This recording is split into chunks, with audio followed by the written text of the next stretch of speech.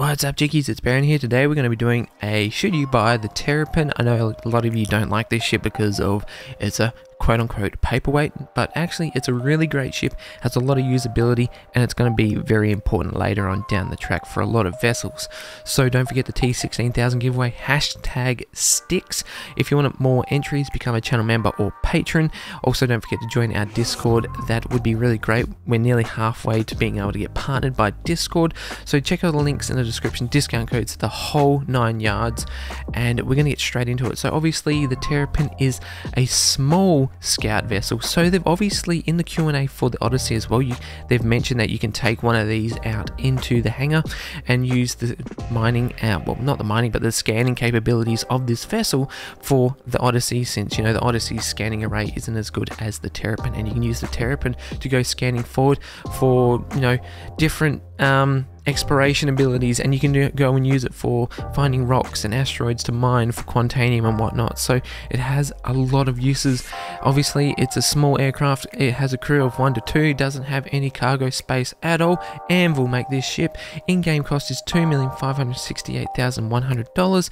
the standalone price is $220, the war bond is $195. the length of it is 19.5 meters long with a 14.5 meter beam, a 6 meter height, a combat speed of 157 ms, a max speed of 1204 ms, so that's insane, a mass of 166,850. so obviously this ship is designed to go out into obviously enemy space as well, go spy on enemies, and to get the locations and any information that you may need to scout out for before you go and send your fleet in there and go into battle more or less. So this ship also has a cooling mechanism, so due to the Terrapin's thick armor, however the ship has an inefficient capacity to vent its heat.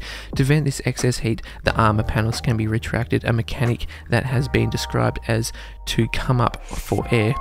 So obviously going into that, it's not really a massive thing at the moment, but it will be later on down the track. So the Terrapin is used by the UEEN for overwatch, long endurance picket, and to add reconnaissance capabilities to the fleet, as well as extended the Navy's ability to provide a patrol presence to border systems that couldn't be allocated capital ships or large fighter garrisons for defense. It is a favored explorer ship among UEE military veterans who opt to continue flying after their service, many of them having already come to know its reliability, ease of repair, and never say die attitude. As secondary roles, it is said that the Terrapin can be used for both search and rescue and as a troop transport. So the ship itself is great. It has a lot of functionality in terms of scanning arrays. Now obviously the scanning in-game is pretty much subpar, everything's pretty much the same, nothing's really any different at the moment, but once they bring that sort of functionality into the game and there's that difference, it's not gonna, no ship's going to be the same, and people are going to actually, I would say, favor some ships more than others when it comes to this sort of functionality and gameplay. So what type of signature does this ship give off? So the medium-sized component has the potential to create a large signature for a small ship. In making it heavily armored, the ship just doesn't have the capacity to vent its heat, as I've mentioned before. The revolutionary retracting armor allows the panels to lift apart, weakening the ship but improving venting, allowing players to effectively come up for air. So it's its armor is really good. I've actually been shot at by 3 size 5s off of a 600i, and it actually was it stood up to it like amazingly well. So going over the components as well, it has 1 size 1 radar, a 1 size 1 computer, 1 size 2 power plant, 3 size 1 coolers, 1 size 2 shield generators. On its propulsion, it has 2 size 1 fuel intakes, 2 size 1 fuel tanks, 1 size 1 QT drive, 1 size 1 jump drive, 1 size 1 QT fuel tank for your weaponry. There's not a lot there. You have 1 size 3 nose turret, and you have a 1 size 3 support scanner. So like I said, this ship doesn't have a lot going on. Now in terms of speaking about buying it, I wouldn't go out and just buy it willy-nilly. You can buy it in game. It is 2.5 million UEC, so if you really do need it, go buy it in game. You can obviously spend the money and get a good CCU chain going to this, so you don't have to spend as much as what you would normally have to spend, but it is there as an option. So going around this ship, it's, you know, it says there's literally a question here. It says, how does it compare to the Freelancer Dirt? So the Terrapin is tough as boots.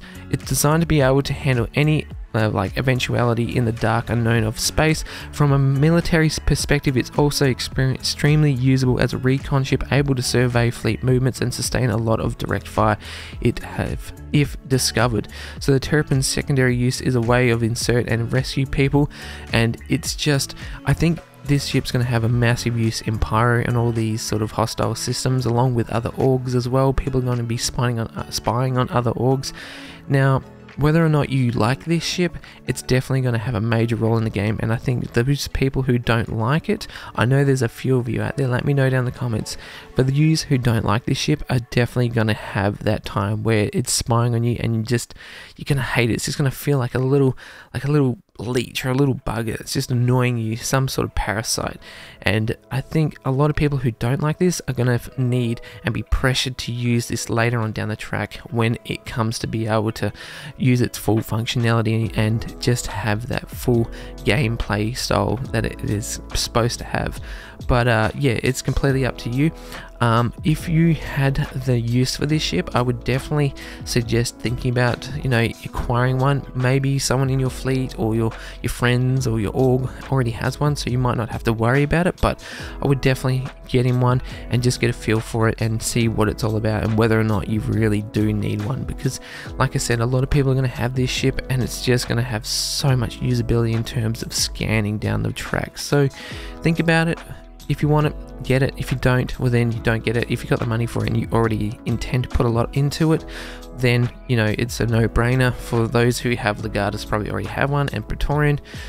But it's been Baron. I hope you enjoyed this. I'll see you in the verse.